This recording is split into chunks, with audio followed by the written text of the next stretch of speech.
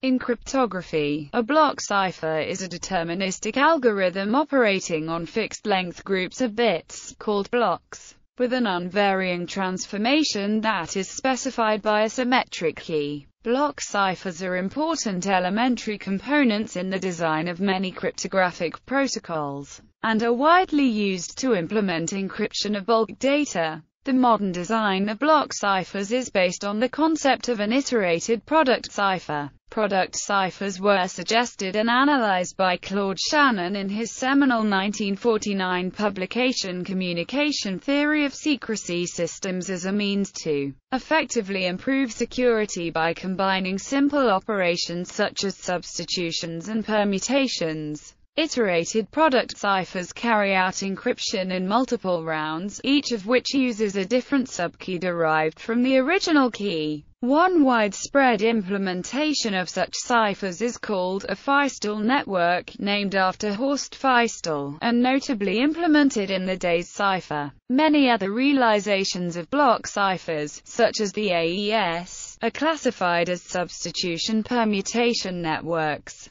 The publication of the Days cipher by the U.S. National Bureau of Standards in 1977 was fundamental in the public understanding of modern block cipher design. In the same way, it influenced the academic development of cryptanalytic attacks. Both differential and linear cryptanalysis arose out of studies on the Days design. Today, there is a palette of attack techniques against which a block cipher must be secure, in addition to being robust against brute force attacks. Even a secure block cipher is suitable only for the encryption of a single block under a fixed key. A multitude of modes of operation have been designed to allow their repeated use in a secure way, commonly to achieve the security goals of confidentiality and authenticity. However, block ciphers may also be used as building blocks in other cryptographic protocols, such as universal hash functions and pseudo-random number generators. Definition: a block cipher consists of two paired algorithms, one for encryption, E, and the other for decryption. Both algorithms accept two inputs,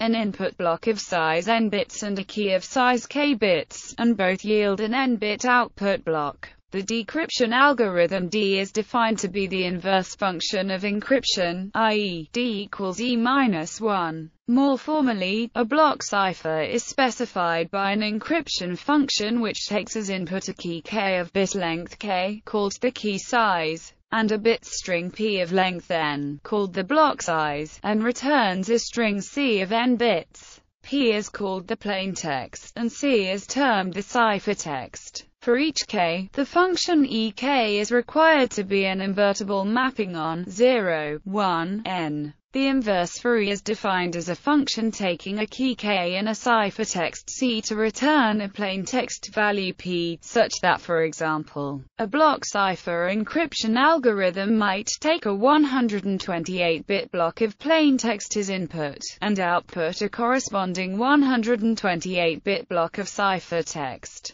The exact transformation is controlled using a second input, the secret key. Decryption is similar. The decryption algorithm takes, in this example, a 128-bit block of ciphertext together with the secret key, and yields the original 128-bit block of plain text. For each key k, ek is a permutation over the set of input blocks. Each key selects one permutation from the possible set of design. Iterated block ciphers. Most block cipher algorithms are classified as iterated block ciphers, which means that they transform fixed-size blocks of plain text into identical size blocks of ciphertext via the repeated application of an invertible transformation known as the round function, with each iteration referred to as a round. Usually, the round function R takes different round keys key as second input, which are derived from the original key, whereas the plaintext and the ciphertext, with R being the round number. Frequently, key whitening is used in addition to this. At the beginning and the end, the data is modified with key material.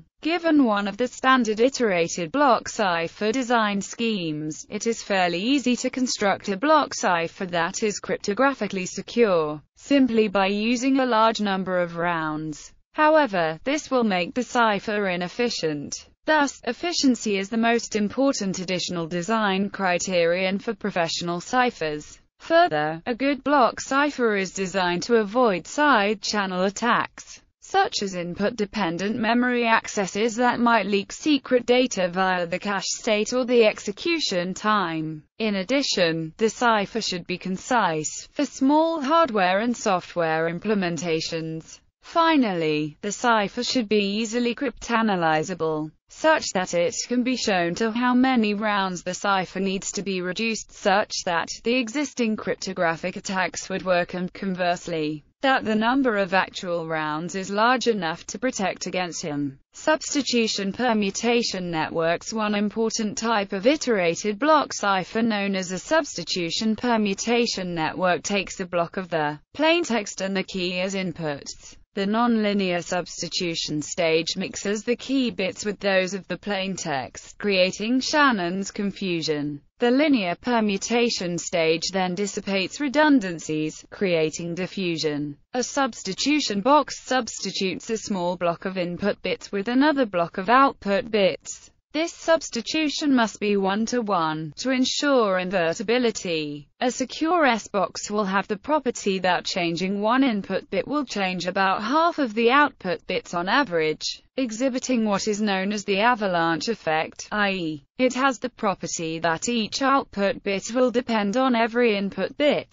A permutation box is a permutation of all the bits. It takes the outputs of all the S-boxes of one round, permutes the bits, and feeds them into the S-boxes of the next round. A good P-box has the property that the output bits of any S-box are distributed to as many S-box inputs as possible. At each round, the round key is combined using some group operation, typically XOR. Decryption is done by simply reversing the process. Feistel ciphers. In a Feistel cipher, the block of plain text to be encrypted is split into two equal-sized halves. The round function is applied to one half, using a subkey, and then the output is XORed with the other half. The two halves are then swapped. Let be the round function and let be the subkeys for the rounds respectively. Then the basic operation is as follows. Split the plaintext block into two equal pieces, for each round, compute.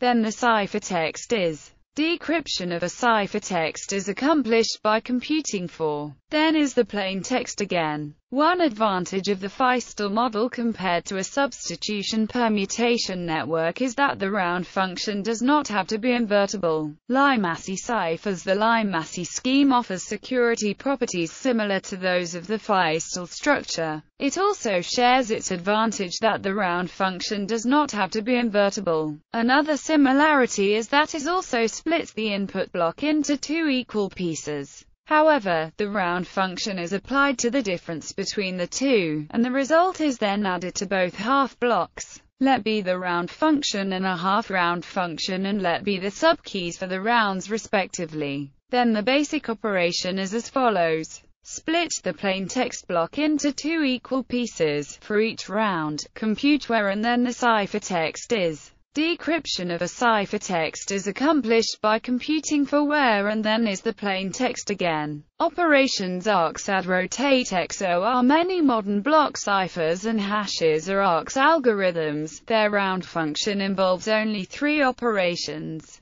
modular addition, rotation with fixed rotation amounts, and XOR. Examples include Salter 20 and Speck and Blake. Many authors draw an ARCs network, a kind of data flow diagram, to illustrate such a round function. These ARCs operations are popular because they are relatively fast and cheap in hardware and software, and also because they run in constant time, and are therefore immune to timing attacks. The rotational cryptanalysis technique attempts to attack such round functions. Other operations often used in block ciphers include data-dependent rotations as in RC5 and RC6. A substitution box implemented as a lookup table as in data encryption standard and advanced encryption standard, a permutation box, and multiplication as in idea. Modes of operation. A block cipher by itself allows encryption only of a single data block of the cipher's block length. For a variable length message, the data must first be partitioned into separate cipher blocks. In the simplest case, known as the electronic codebook mode, a message is first split into separate blocks of the cipher's block size, and then each block is encrypted and decrypted independently. However, such a naive method is generally insecure because equal plaintext blocks will always generate equal ciphertext blocks. So patterns in the plaintext message become evident in the ciphertext output. To overcome this limitation, several so-called block cipher modes of operation have been designed and specified in national recommendations such as NIST 800-38A and BSITR 02102, and international standards such as ISO, IEC 10116. The general concept is to use randomization of the plaintext data based on an additional input value, frequently called an initialization vector, to create what is termed probabilistic encryption. In the popular cipher blockchaining mode, for encryption to be secure, the initialization vector passed along with the plaintext message must be a random or pseudo-random value, which is added in an exclusive OR manner to the first plaintext block before it is being encrypted. The resultant ciphertext block is then used as the new initialization vector for the next plaintext block.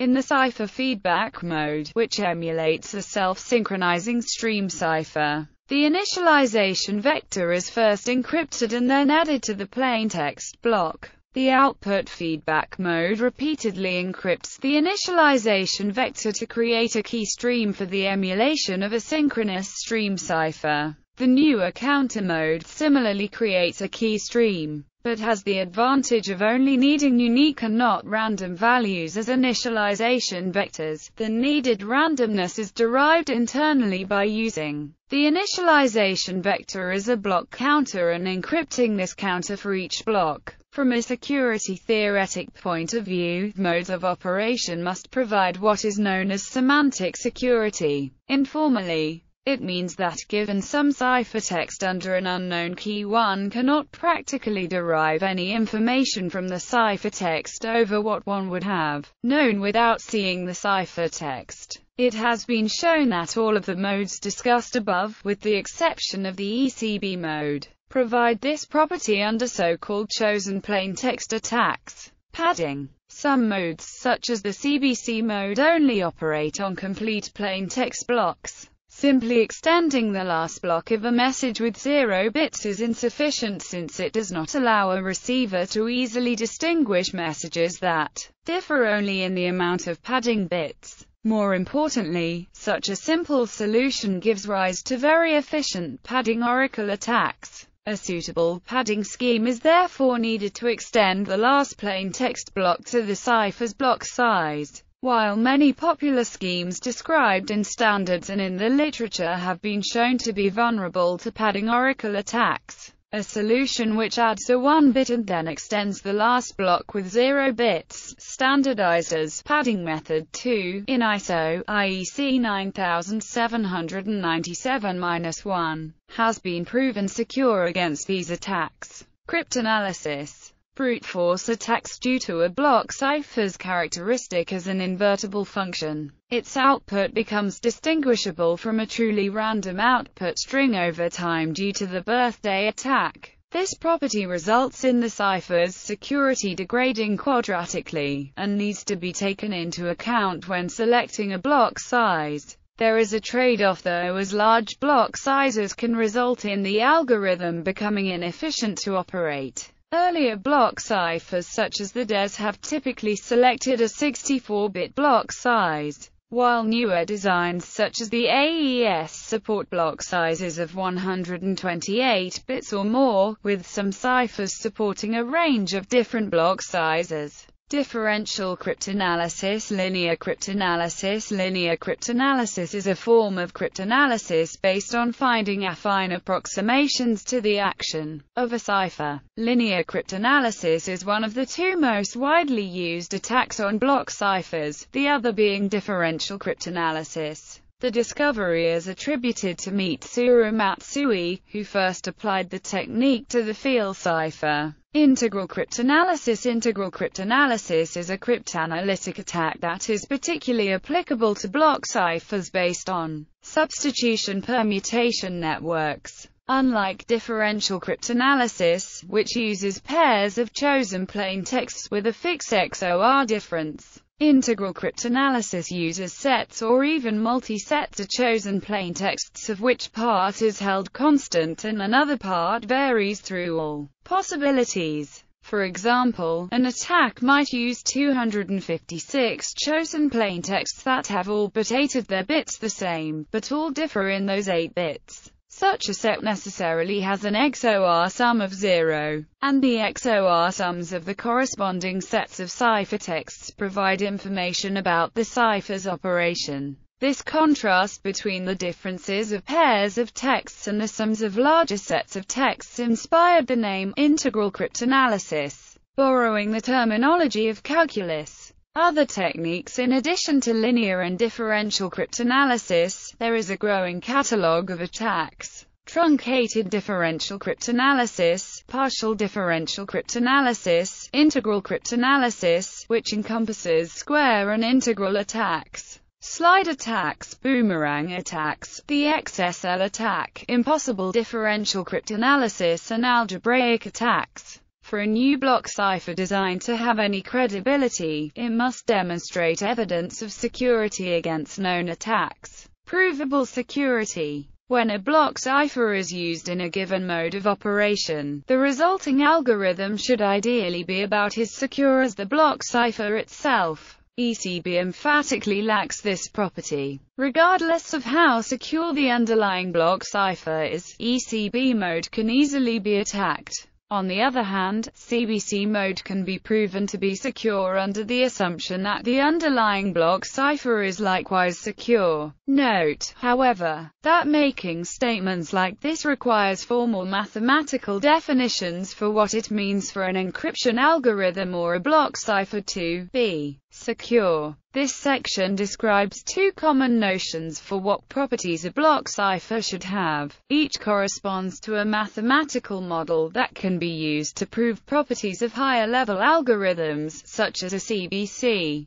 This general approach to cryptography, proving higher-level algorithms are secure under explicitly stated assumptions regarding their components, is known as provable security. Standard model. Informally, a block cipher is secure in the standard model if an attacker cannot tell the difference between the block cipher and a random permutation. To be a bit more precise, let E be an n-bit block cipher. We imagine the following game. The person running the game flips a coin. If the coin lands on heads, he chooses a random key k and defines the function f equals ek. If the coin lands on tails, he chooses a random permutation pi on the set of n-bit strings, and defines the function f equals pi. The attacker chooses an n-bit string x, and the person running the game tells him the value of f. Step 2 is repeated a total of q times. The attacker guesses how the coin landed.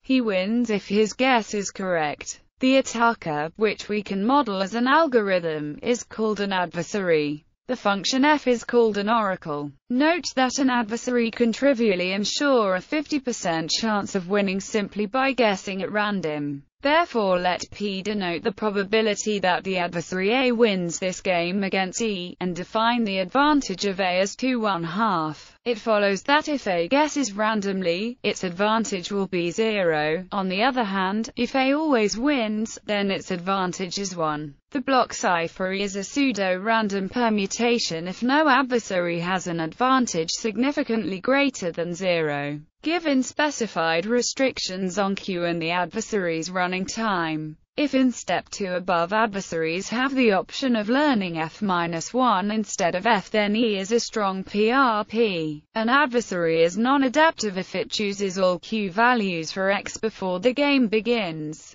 These definitions have proven useful for analyzing various modes of operation. For example, one can define a similar game for measuring the security of a block cipher-based encryption algorithm, and then try to show that the probability of an adversary winning this new game is not much more than P for some A. Equivalently, if P is small for all relevant A, then no attacker has a significant probability of winning the new game. This formalizes the idea that the higher-level algorithm inherits the block cipher's security. Ideal cipher model. Practical evaluation. Block ciphers may be evaluated according to multiple criteria in practice. Common factors include key parameters, such as its key size and block size, both which provide an upper bound on the security of the cipher. The estimated security level, which is based on the confidence gained in the block cipher design after it has largely withstood major efforts in cryptanalysis over time. The design's mathematical soundness, and the existence of practical or certificational attacks. The cipher's complexity and its suitability for implementation in hardware or software. Hardware implementations may measure the complexity in terms of gate count or energy consumption, which are important parameters for resource-constrained devices.